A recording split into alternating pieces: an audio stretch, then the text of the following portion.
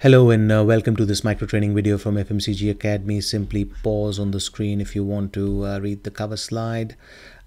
Today's topic is 8 mega trends that impact the FMCG or consumer packaged goods industry. And this is based on an article I wrote some time back. So this video series is going to be in 8 parts because there are 8 mega trends. So today is the first part, and that's about big data, or big data as you want to call it. So the key thing with big data, there are 4 things I want to point out here with the first mega trend of big data. There is a massive data explosion, and that is simply due to the increased ability of the world to acquire, store, process all this information and data being generated, and more importantly also the ability to sell.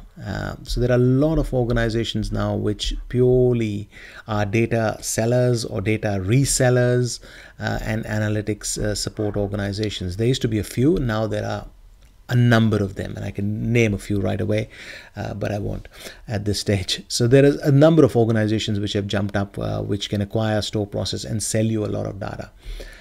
With regards to the FMCG industry, we've been reasonably data rich for about the last 20 to 30 years.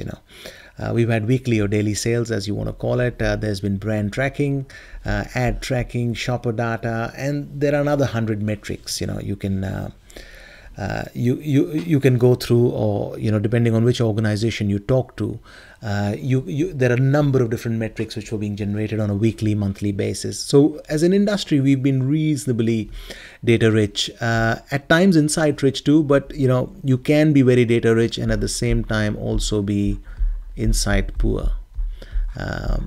And that is the difference between a good FMCG organization and a not so good one.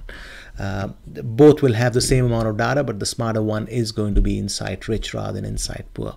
So the point I'm trying to make here is, yes, there is a data explosion, but the FMCG industry has been used to a lot of data and data coming through, and we're comfortable with that as an industry. 95% of the data being bought is useless today. And that's simply the big reason I see that is it's just due to the frequency it is being bought at.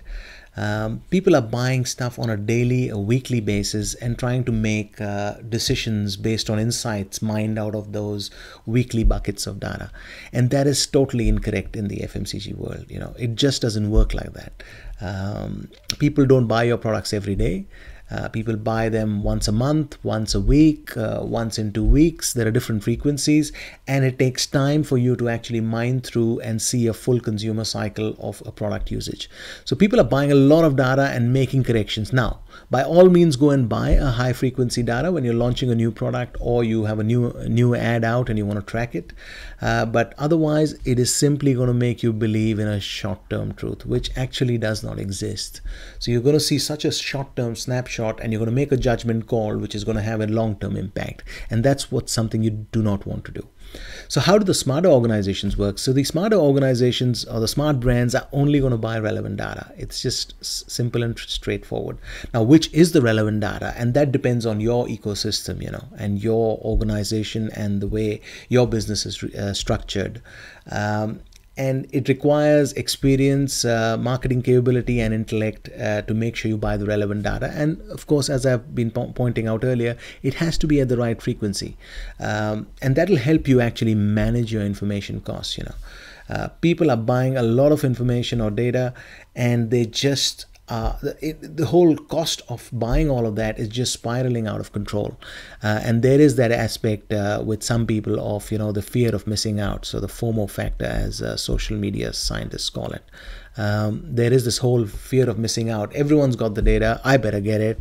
And I might do something with it. I'll make some sense of it.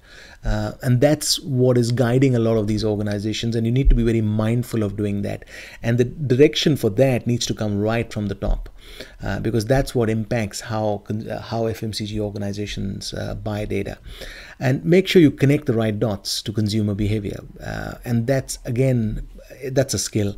And because if you connect the right dots with the right data and purchase it at the right frequency, you're going to develop fantastic new products, which are more likely to succeed. You're going to manage trade expectations better, and you're going to manage your communication costs also better.